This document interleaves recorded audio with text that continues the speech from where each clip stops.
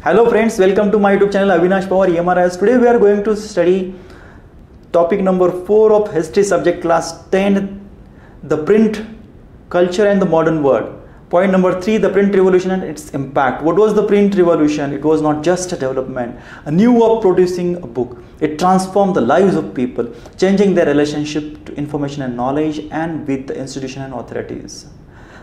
It influenced popular perceptions and open up new ways of looking at things. तर आज आपण print revolution आणि त्याचे काय परिणाम झालेले हे पाहणार आहोत. तर प्रिंटमुळे जे काही माहितीचं देवाणघेवाण झालेलं आहे, जे ज्ञान लोकांना मिळालेलं आहे, त्याचा परिणाम तर नक्कीच हा होणार आहे. आणि तो कोणावरती झालेला आहे? तर समाज आणि समाजामध्ये असणारी समाजावर नियंत्रण करणारी शासन व्यवस्था, त्याचबरोबर ज्या काही अधिकारी व्यक्ती आहेत, ज्याच्यामध्ये ज्यांना अनुवंशिक जन्मानुसार अधिकार आलेले आहेत, असे चर्चमधील काही अधिकारी, ह्या दोघांच्या संबंधांवरती परिणाम झालेले आहेत. प्रिंटचा जो प्रभाव आहे तो लोकांच्या विचारांवरती झालेला आहे. त्या प्रत्येक गोष्टीकडे पाहण्याचा दृष्टिकोन लोकांचा कसा बदलतो हे प्रिंटने दाखवून दिलेलं आहे. त्याचबरोबर आपण असं म्हणूया की प्रिंटमुळे काय झालेलं आहे, सर्क्युलेशन ऑफ आयडियाज, विचार जे आहेत ते मोठ्या प्रमाणात ट्रान्सफर होऊ लागलेले आहेत. याच्यामुळे प्रत्येक एखाद्या गोष्टीकडे डिबेट डिस्कशन आता होऊ लागलं होतं. Even those who डिसॲग्रीड with the establish authority कुड now print and circulate there ideas. जे लोक आपल्या सरकारशी जे असहमत आहेत, सहमत नाहीत, ते आपले विचार आता प्रिंट करून व्यक्त करू लागलेले होते. आणि याच्यामुळे काय झालेलं आहे, that they could परस्युएट people to think differently. लोक जे आहेत ते आता विचार वेगळ्या पद्धतीने करू लागले होते and move them in to action, आणि स्वतः ते आचरणातही आणू लागले होते. म्हणजे हा जो परिणाम आहे हा आपण प्रिंटमुळे पाहायला मिळालेला आहे. तर first point 3.1, a new reading public. With the printing press a new reading public emerge. Printing reduce the cost of book, the time and labor required to produce each book came down and multiple copies be reproduced.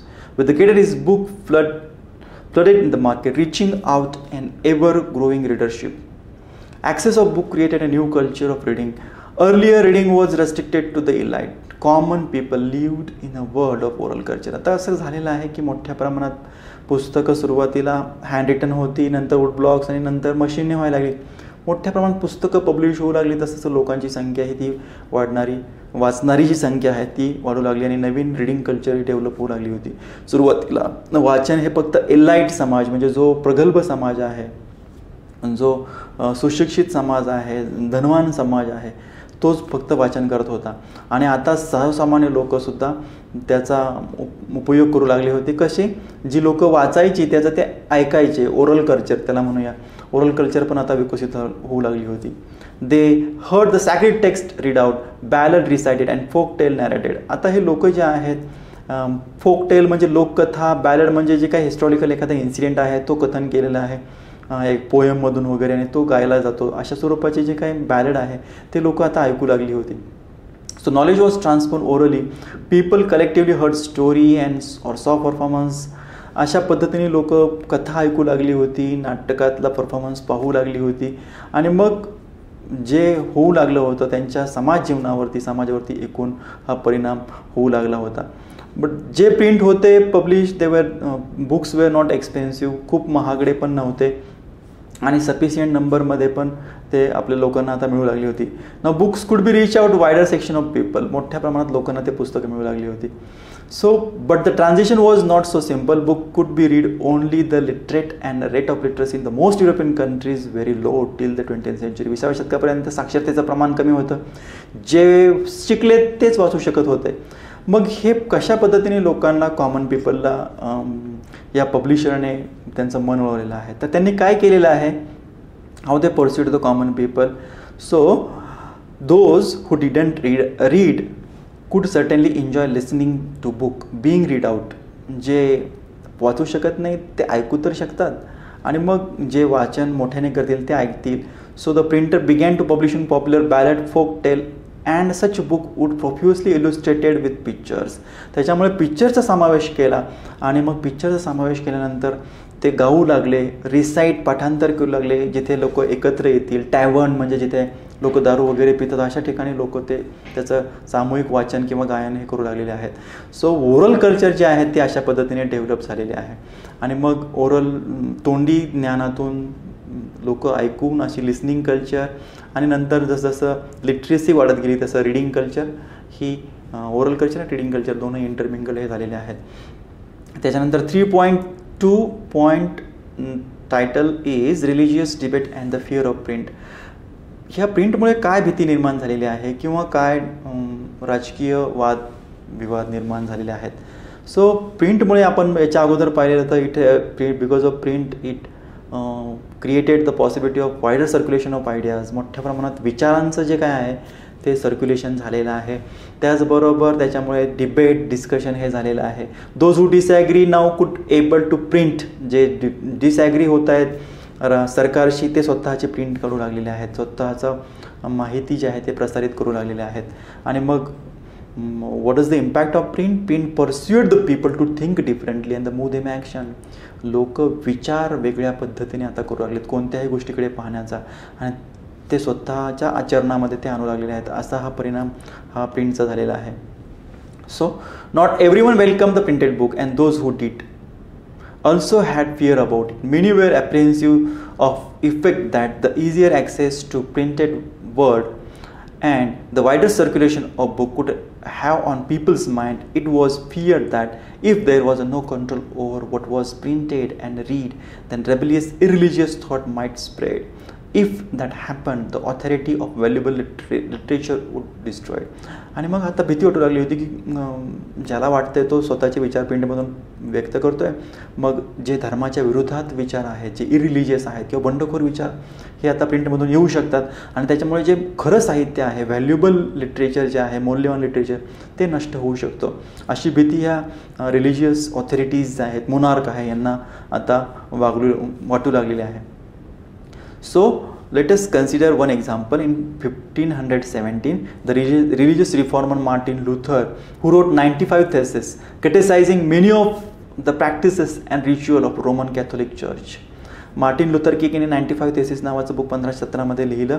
त्यावेळेस फक्त एकच authority होती, Roman Catholic church. हाच एक विचार होता जो Christian धर्मामध्ये होता, आणि त्या विचारांनाच लोक तशाच पद्धतीने उपासना करायचे, आचरण करायचे. आता मात्र काय झालेलं आहे, रोमन कॅथोलिक चर्चच्या ज्या काही उपासना करण्याच्या पद्धती आहेत, उपासना म्हणजे देवाची पूजा, रिच्युअल म्हणजे विधी, कशा पद्धतीने पूजा करायची, याच्या विरोधामध्ये 95 theses मार्टिन लुथर किंग याने एक पुस्तक लिहिलं. अ printed copy of this was posted on church door in Wittenberg. It challenge the church to debate his ideas. आणि मग हे विटेनबर्गमध्ये एका चर्चच्या बाहेर लावण्यात आली ती पाटी, आणि मग त्याने सांगितलं की माझ्यावर याच्यावर तुम्ही वादविवाद करा. So लुथर्स writings where immediately reproduce in vast number and read widely. मोठ्या प्रमाणात लोक वाचू लागली होती या लुथरला. So this lead to a division within the church to the beginning of the Protestant reformation. आता चर्चमध्ये जे विचारांना मानणारे होते त्याच्यामध्ये दोन गट पडले. एक जो पूर्वीचा होता कॅथोलिक, आणि दुसरा आहे तो प्रोटेस्टंट रिफॉर्मेशन.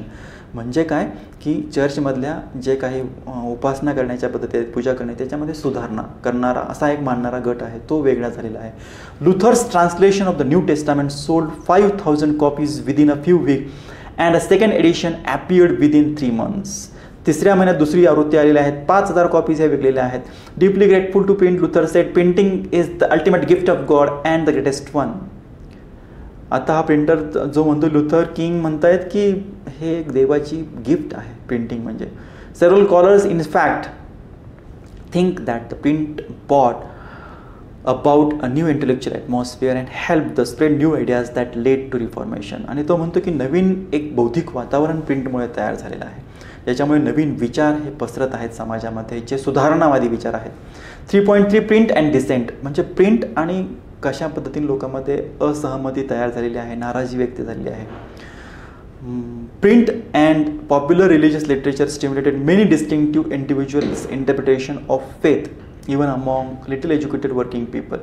आता प्रिंटचा परिणाम हा कशात तरी झालेला आहे, जे साहित्य पब्लिश होतं त्याच्यामधून लोकांचा देवावर असणारा विश्वास त्याचं जे काही इंटरप्रिटेशन आहे, विश्लेषण आहे, देवाच्या विश्वासाचं विश्लेषण, हे जे कमी शिकलेले लोक आहेत यांच्यावरही याचा परिणाम आता होऊ लागलेले आहेत की कशा पद्धतीने देवावर विश्वास ठेवायचा किंवा त्याचं विश्लेषण काय आहे, काय कशा पद्धतीने लोक सांगत आहेत, हा कमी शिकणाऱ्या वर्गावरती परिणाम होऊ लागला होता.